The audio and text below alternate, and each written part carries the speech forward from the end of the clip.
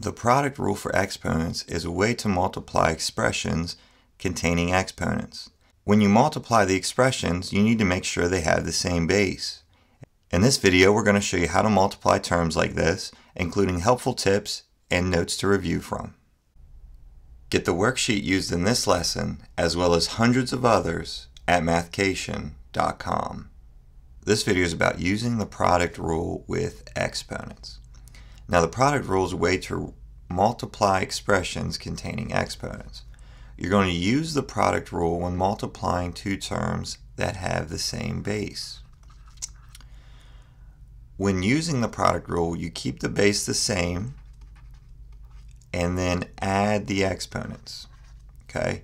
So in the case of, let's say, 3 squared or x squared, the bases are the numbers that are attached to the exponents. In this case, the base is 3, and then the x would be the other base in the second term. All bases are treated as like terms. In other words, only exponents that have the same base get multiplied together. So if you had like 3 squared times 4 to the third times 3 to the fourth, only the terms with the same base could get multiplied together. So only those two could actually get multiplied together. You could not include the 4 because the base is different. If a base does not have an exponent, then the exponent is 1. So if you had 3 times 3 to the fourth, even though there's no exponent here, the exponent is 1.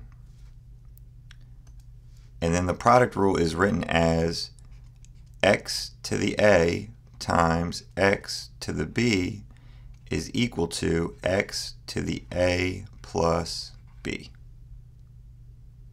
Let's move on in our guided notes to some of our practice problems. Our first problem gives us 3 to the third times 3 to the fifth.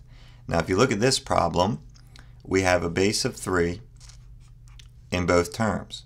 So these bases are going to be kept. So you're going to keep the base of 3, and then what you do with the exponents is that you add them. So this will be like saying we're going to keep our base of 3, and then we're going to do 3 plus 5 because our exponent is 3 and our other exponent is 5. So we add those two together. And then of course 3 plus 5 is 8. So our final answer is 3 to the 8th power. Moving on to number 2, we have 5 to the 10th times 5. Now if you remember back in the notes, I told you guys that if you are given a term without an exponent, the exponent is 1. So once we add that in, which you don't technically have to add in, but we're going to add it in just to make sure we remember it, you do the same thing.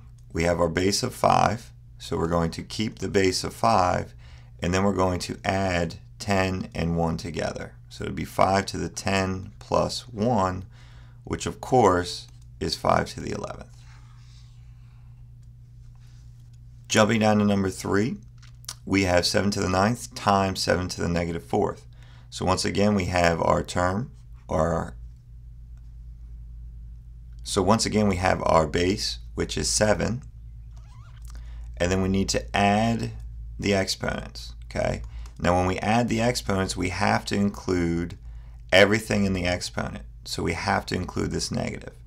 So it'll be 9 plus negative 4.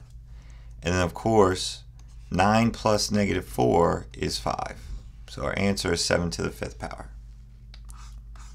All right, number 4 gives us a base that is a variable. So our variable here is a, and in the case of this base, just because it's a variable does not change the fact that you keep it. So we're going to keep our variable, which is a, and then we're going to add the exponents. So it will be 3 plus 5. So this is obviously a to the 8th power. Number 5 is similar to number 4 in that we have a variable as our base. So of course we keep the variable. Then we have exponents of 13 and negative 10. So because we're multiplying, we add the exponents together. And then of course, because this is negative, you must also include the negative over here. And then you do 13 plus negative 10, which is positive 3. Our last practice problem gives us two separate bases.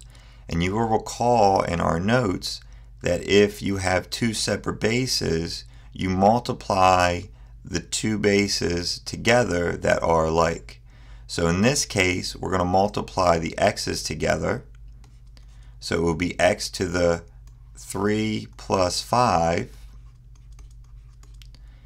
times, okay, and then you multiply the y's together, y to the 2 plus 4. Then when you write your answer, you have x to the 3 plus 5th, and that's x to the 8th, and then y to the 2 plus 4, which is y to the 6th.